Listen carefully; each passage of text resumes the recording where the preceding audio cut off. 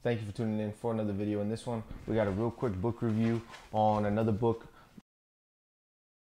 by Ryan Holiday. This one is called Stillness is the Key. And one of the main things that he argued, or one of the things that he talked about the most in this book, was how in the world that we live in today, it's filled with distractions. It's filled with people trying to get your attention, things pulling you left, other things pulling you right. But he says that having that moment of stillness, is being able to be in your own head with your own thoughts, is so valuable to helping you, think about the path that you want to take your life.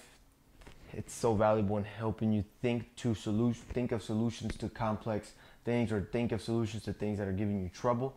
So those are some of the main things that he talks about in the book. One of my favorite things about this book was that he used a lot of kind of iconic people like Michael Jordan, LeBron James, Kobe Bryant, Benjamin Franklin, Teddy Roosevelt. He used a lot of people that were kind of unique and different in their own individual ways. Some of them were former presidents, some of them were business people, some of them were former professional athletes or current professional athletes, and how they all have their own way of finding that stillness.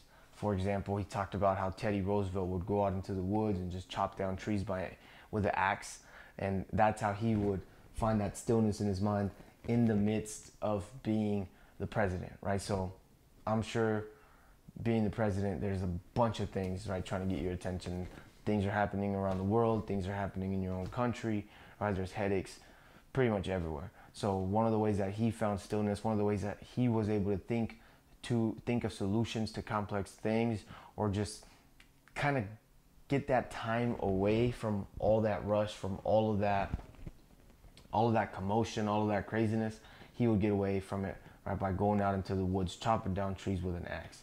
And then he talks about how professional athletes, a lot of them are able to kind of get in the zone during practice, So during practice, the only thing that they're focused on is the task that they're doing at that time. And he talks about how valuable that stillness is, because when you don't have that stillness, people get burnt out, So if all you're doing is work, you get burnt out, He used one of the CEOs of a pretty popular clothing company, and how he was all go. He didn't have any hobbies. He didn't set any time outside of work to do things that weren't work. All he did was work. He had a little cot in his office. He would sleep there. He'd wake up, and his whole life revolved around his business. And even though it was working out at first, with time, people get older. You don't have the same energy that you used to have. You start to get burned out. People start to get sleep deprived. All of these things led to this CEO's downfall. And pretty much what Ryan was saying was that had he taken that time, to find a hobby, had he taken that time to balance sleep and work and leisure and work, maybe his company could have still been up, could have still been making millions of dollars. But because he went all in, all work, nothing else, his company eventually went down under, and now he's in debt. He has pretty much a bunch of headaches now that he's going to be battling against. And it was all because he never took that time. He never took that break away from work, Because, it makes sense. Everybody's going to get burnt out if you're just doing the same thing and you can't red line anything, You can't keep anything at that crazy pace. Nothing's going to last there, Not a human body, not a car, not a motorcycle.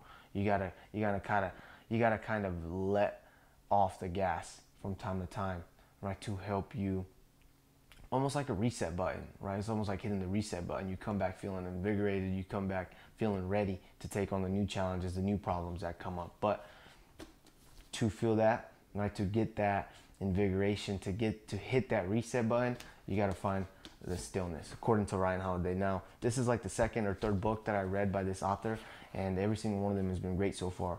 So I'm just going to plop it open to a random page. I don't have anything tabbed off.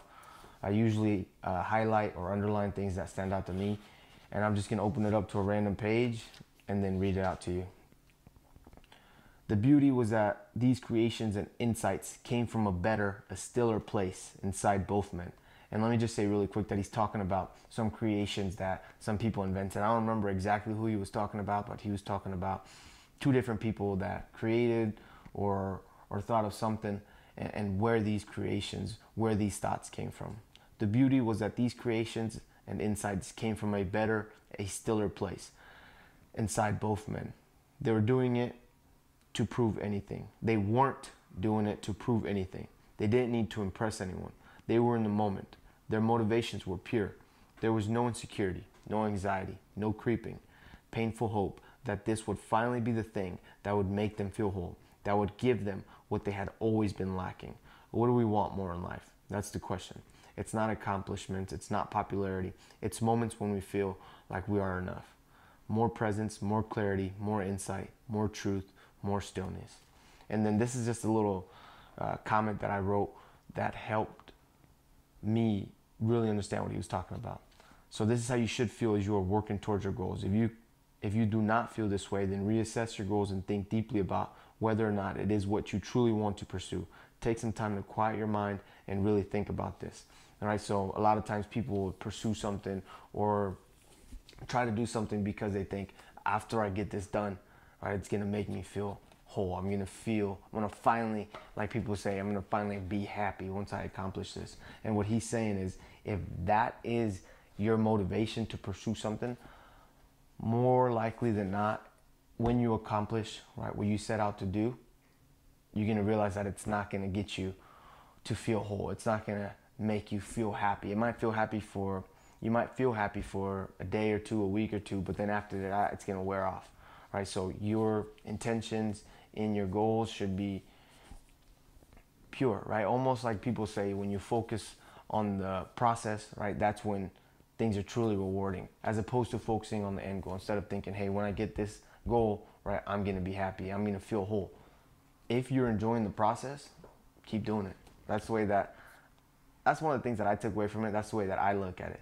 If you're enjoying the process and you're not doing it to impress anybody, you're not doing it because you think, hey, once I do this, I'm gonna be whole, I'm gonna be happy. If you're enjoying the process, keep doing it, right? So definitely a 5 out of 5. Make sure you check it out. It's a really quick, short read. It took me about 2 weeks. I mean, I could have read it in 2 weeks. It took me a little longer because I was busy with work and little random things that pop up here and there. But if you really sit down, you can get it done in a week or two. It's a really short read, 5 out of 5. Make sure you check it out.